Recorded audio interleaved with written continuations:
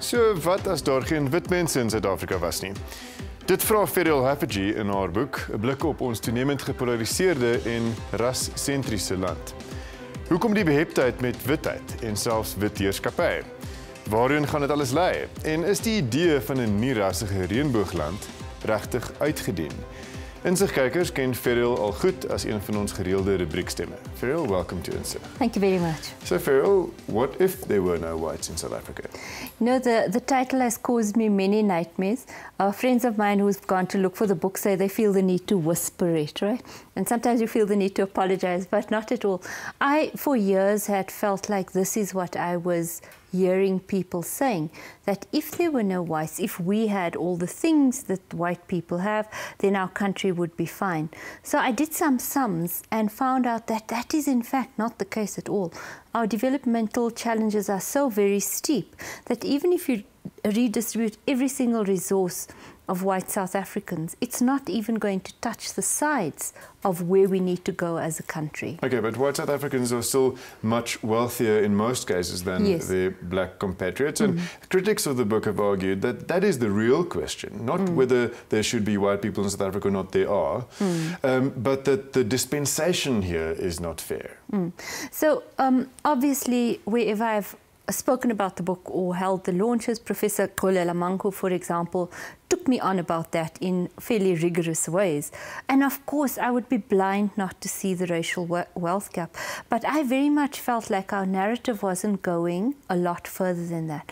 It wasn't looking at state power or fiscal power, or how do we begin to alter those. And I was very interested in doing the sums to say, okay, what if we have this massive redistributive effect? And that really has altered me as a journalist. How big has the redistributive effect been since '94?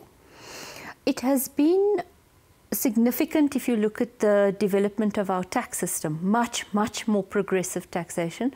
If you earn 6,200 or lower, largely the black working class, you're not going to pay any tax. So that's been the key method of redistribution. Land has been an absolutely dismal governing failure to change the numbers significantly. So 67%, I think, is the correct figure of white ownership and classified in very many different ways. Where I think we have failed miserably is corporate power. I don't think has risen to the challenge of making more black people into the professional class, middle managers, senior managers, and the very important CEO level. So that's where the redistribution hasn't really taken place. And yet you dispute in your book the president's claim that only 3% of the JSE, the stock exchange, is owned by black South Africans. I think you and I have serially done that story in Rapport and City Press to show the research periodically done by the JSE to show that that 3% number is not true. The latest figures came out just as the book came out, and they show that it's probably closer to 18% if you take figures of indirect holding. You and I have pensions, unit trusts, we also hold assets on the JSE.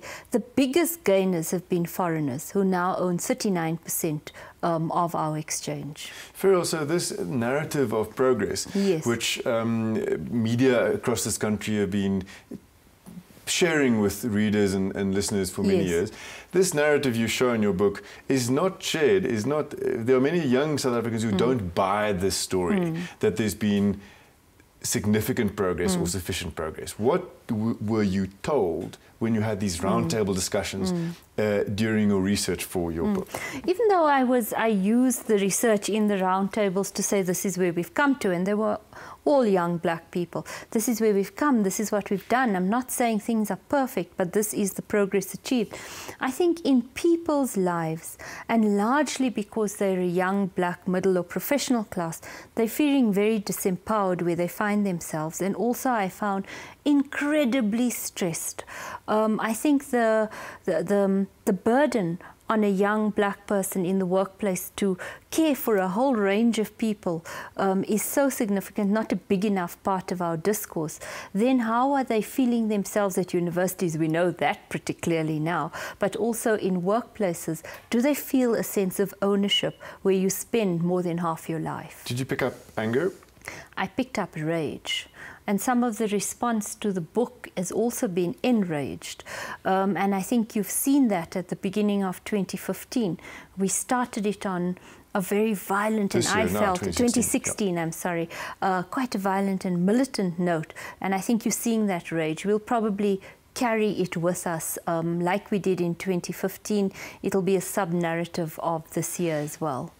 Do you find also among this group that they don't accept this idea of non-racialism and of the rainbow nation? I suppose that's what prodded the book. Is I am very much a disciple of the Mandela era. I revere the Archbishop Desmond Tutu, who came up with the idea, and then I've studied non-racialism and consider myself try to be a practitioner of it as much as you can. Really, I felt like a complete relic.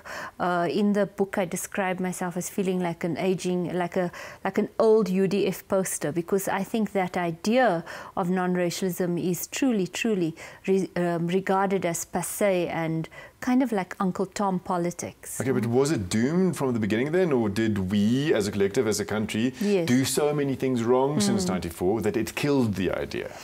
I feel very hesitant and guilty to put it in a coffin, and part of the reason I wrote the book was to begin to resurface the idea of non-racialism and say, here's where it is. How are those of us who are interested in it going to fix it?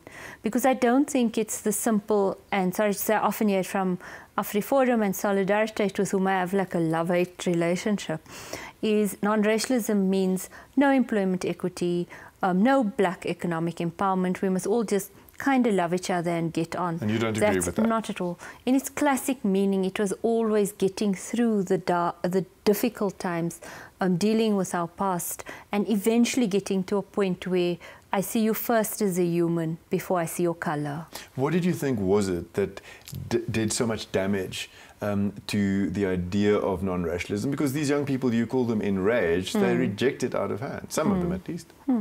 Well, I suppose the making of 4 million black middle class people has resulted in significant things, and I think it saw us out of one recession because people were just spending so much to make up those consumption-based growth, but it was nowhere near significant enough for what's needed. And I've come to the understanding that at the bottom of it, if you look for an economic explanation, it's the impact of deep unemployment on a society. Of course, you're going to see the kind of rage that we do see. And Ferial, this is a generational thing to some extent. So older South Africans of all races feel more warmth to the idea of non-racialism, but young people feel that things need to change now. What is at the top of their list of demands? Well, I think that they were given impetus and a push by the must-fall movements. So it was fees, definitely. I keep seeing small threats that it'll come to the workplace, but the workplace is not as easy to organize as the campus.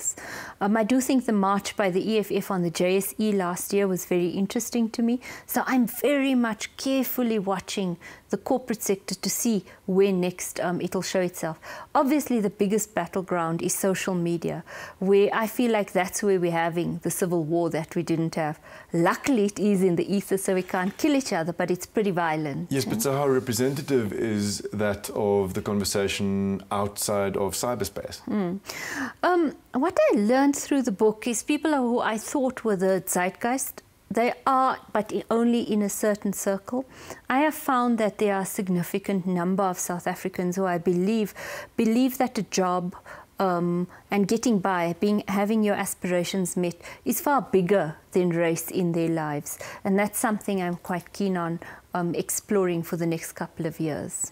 Ferial, do you think that without massive economic change, much more than we've seen already, the idea of non-racialism can be rekindled? Not at all. I think our solution, and I very much, I don't know when I did it, became a numbers person. I think if we have 12 million black middle class people, you take that desperation out of the burden off the shoulders of the existing middle class right now. And then I think you can see significant what the state calls social cohesion, where we kind of get on.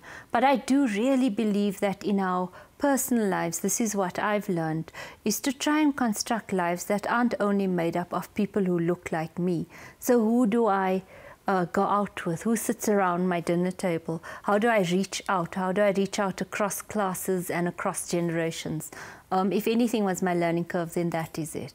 Ferial, just lastly, what is the one position of this enraged young black generation which is most misunderstood by the rest of the population? It's I would say their anger was ill understood. So the thing I've loved is lots of ordinary people have written to me saying that it provided insight or a telescope into a generation that they didn't know about. And I just hope that they will begin to listen more carefully to them. Ferial, thank you so much. Thank you very much. Dit was Ferial Haffajee, redakteur van City Press. Bly ingeskakel. Na hierdie advertensies vind ons uit presies hoe optimisties Suid-Afrikaners is oor ons land se toekoms.